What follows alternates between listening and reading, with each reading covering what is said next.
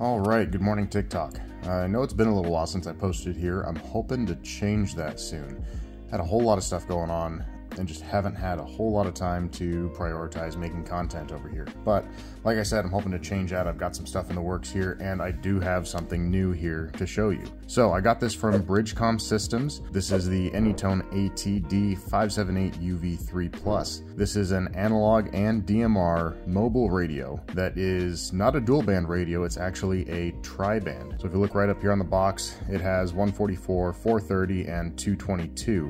The 222, the 220 band, it's a bit of an obscure frequency range. It's not something that's used entirely so much, but there are a few places, actually like here in the Treasure Valley in Idaho, that have a number of 220 repeaters up, so I may actually be testing that out. So you see here on the box, it does also say it has Bluetooth and GPS, kind of some nice extra features to have here. This one is an enhanced version. It's saying it includes airband AM receiver, so you can actually use this to listen to airplanes and their radios in your area. I've never actually had that ability before, never done it. I'll give that a shot with this one. Let's see how that goes. Down here it's saying, as far as the transmit range for this radio, the box is showing that it is locked to the amateur radio frequencies. That is something that can be changed. These can be reprogrammed to work on the full receive range. You won't be able to transmit on AM, but you can get it to work on the full receive range on here as well. So if you use the MERS channels, if you use GMRS, or like me, if you have a business license, you can use this on those frequencies as well.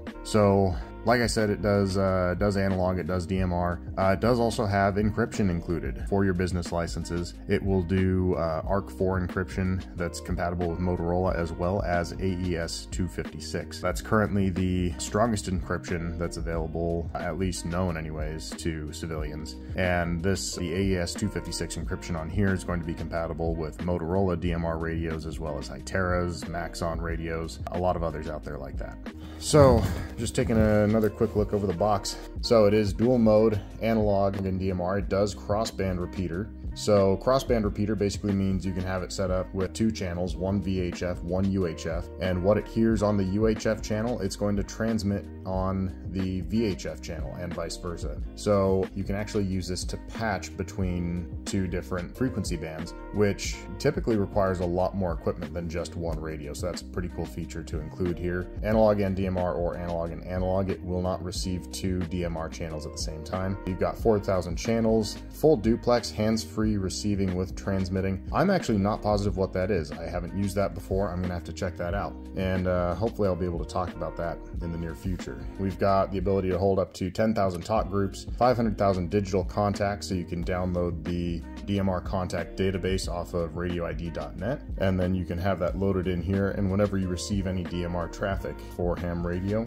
you'll be able to see the name, the call sign, and the other information of whoever's transmitting. And we've got some other features in here as well. What's included in the box? So it's telling us we've got a microphone, we've got the mobile mounting bracket, we've got the DC power cable, GPS antenna, we've got spare fuses, the USB programming cable, and then the hardware required to mount it, along with the user's manual. So let's actually open it up and take a look here. So we're going to try and do this without knocking the tripod over.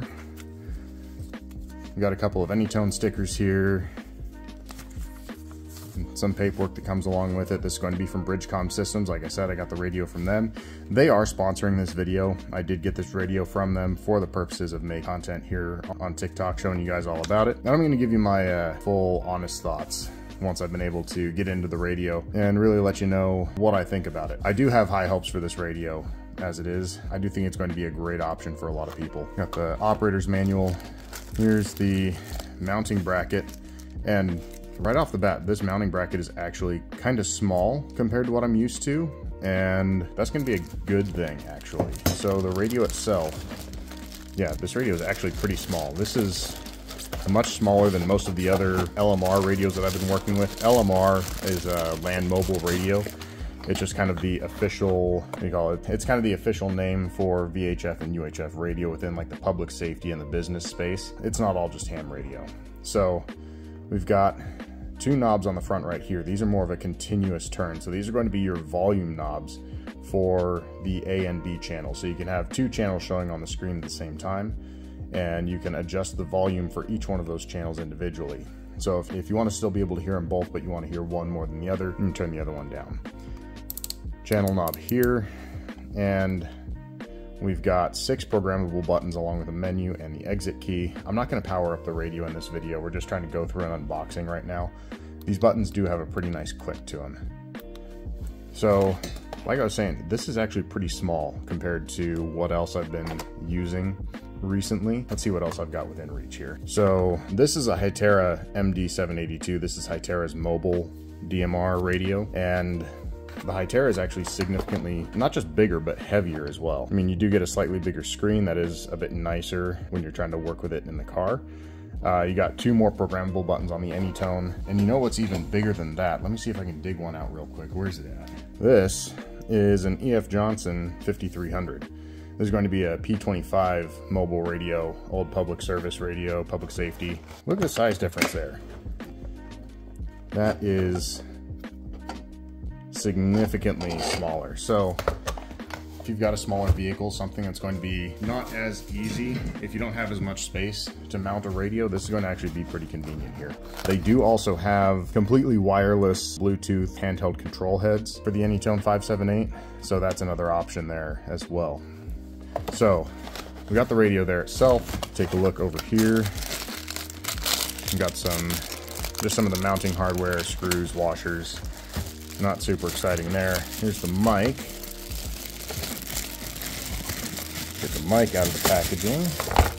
So we've got a typical RJ45 connector on the mic, and first impression, there's a lot of buttons on this mic. Could be a bad thing, could be a good thing, just kind of depends.